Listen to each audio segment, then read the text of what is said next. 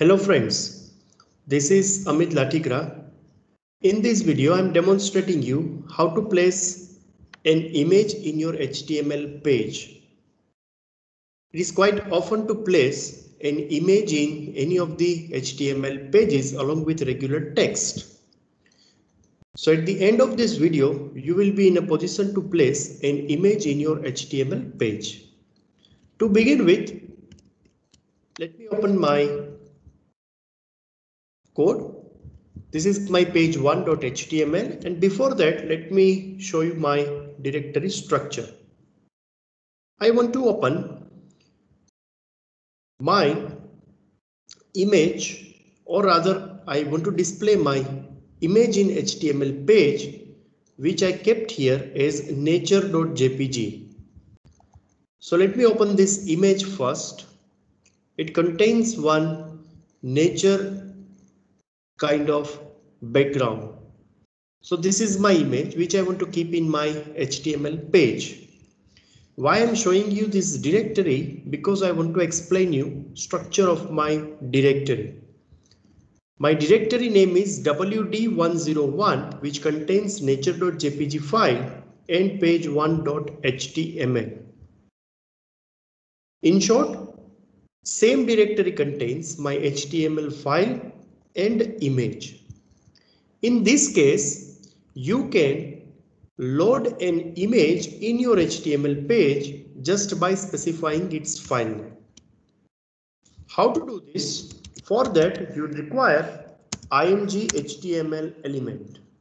To display an image, you need source attribute that we can specify as src, and then you need to provide name of your image with its extension. So in my case, it is nature.jpg. Sometimes, due to some technical reason, your HTML page is unable to display your image. There are a couple of reasons. One, maybe the invalid file name or invalid extension or invalid path or bandwidth issue. So in such kind of things, if you want to provide a text description of your image, then you can use alternative attribute through ALT, which indicates alternative text. What if image is not in a position to display in your HTML page? So here I am using ALT with text nature. So let me try to execute this page. So let me open it in my browser. I'm using Chrome here, and this is my image. Now,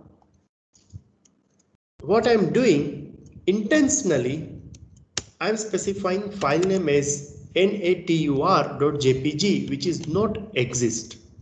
Why I'm doing this? I'm doing this to give you the benefit of alternative text.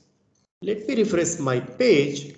In this case, it display one broken image, indicates this is the place to keep image, but image is not exist, and this is some description related to image, that is nature. So let's keep nature.jpg. If you want to align your image to the right side of the page, what you can do, align is equal to right. Let me refresh the page, and this is what I've kept image on right hand side of my page. By default, alignment is left. Even you can keep border across your image, and here you can specify thickness of border through border attribute. So here I'm using 3 pixels of thickness. Let me refresh the page, and here if you observe, across image I've kept one border with thickness of 3 pixels.